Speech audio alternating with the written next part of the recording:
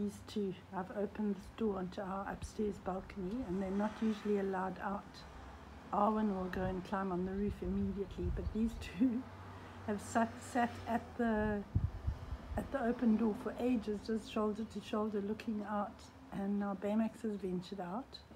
I allow him out there with me, but so he's been out there and I've been sitting on that chair quite often. But Bella, I don't usually let out there because she's fleet-footed like a little fairy and she can jump on the roof, but she's very cautious. Aren't you, Bella? Bella? Yes. You beautiful girl with your summer cuts, eh?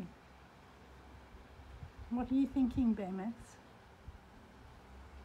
If it was Arwen, she would have been out over the balcony onto the roof, and I can't have that. So I can't open that. We have another system when we want the air in here.